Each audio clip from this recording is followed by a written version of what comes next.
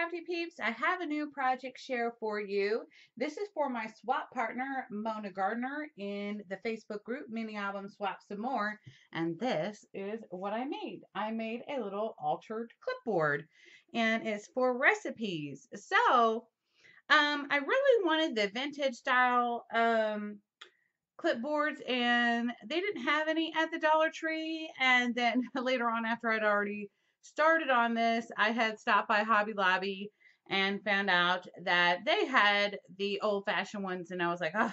But anyway, so what I did was to kind of hide that ugly clipboard piece up, I went ahead and used a clothespin that I painted white.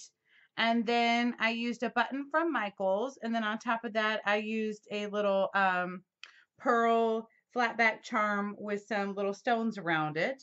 The paper collection that I used was Marion Smith's romance novel, Chapter 2, which I really love. It's very vintage and shabby chic. So the seam binding ribbon that I used came from Tamara's store.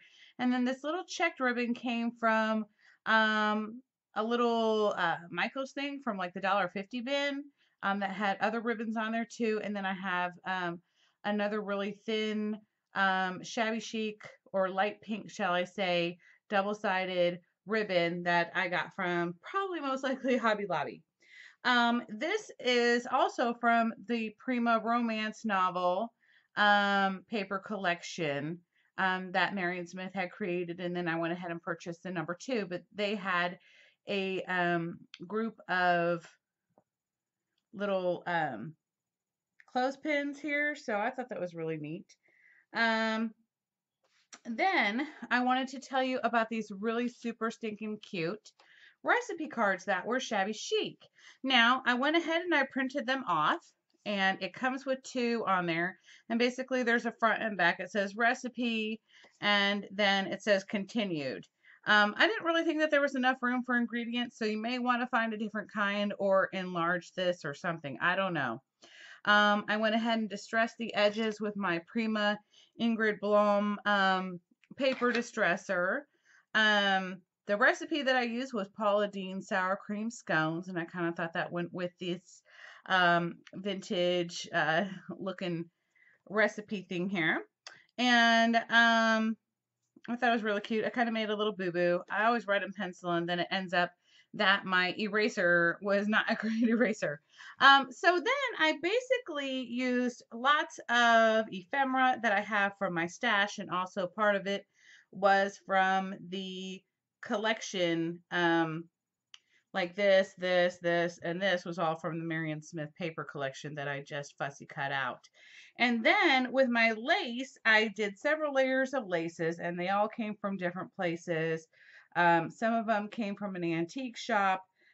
Some of them came from Scrimp and Mummy, Amanda Charlesworth, and then this little tiny spoon right here came from Daiso. And then this right here came from my friend Lee, who gifted this to me. And I think Lee also gifted me some spoons, but I had purchased some of these too myself. But anyway, I thought it was really cool to make a pocket with the lace. So I just kind of layered it up and was careful not to glue it to the board, like in this part, so that the pocket would actually be a functional pocket. And then you just attach this on here. The back is also done up. I did use my Bow Bunny gesso that I got from Tamara's store. Let me show you that real quick. Some of the scrapbooking tools I used right here. Bow Bunny gesso. I also used my art glitter glue. I did not use any score tape in this project because I really didn't need any. Of course, I used hot glue. I used this brush corduroy distressed ink, and then I topped it off with some of this Stampabilities light pink, which is from Hobby Lobby. And oh, I'm sorry, I forgot to mention where the recipe cards came from. Duh! Okay, so it's called Vintage Recipe Card at Carrie Ann English. And her website is shabbyartboutique.com, and she had lots of freebie stuff on there. So y'all might want to check that out. Very super cute stuff. I was in love. So I will be going back into her little .com and probably printing off a bunch more things because we know I love some Shabby Chic. And then I just gave her another little extra recipe card here that she can um, use. And like I said, they came in two pieces, but I went ahead and glued them together and then distressed them. And I really like how it turned out. I just really love it. I hope Mona likes it.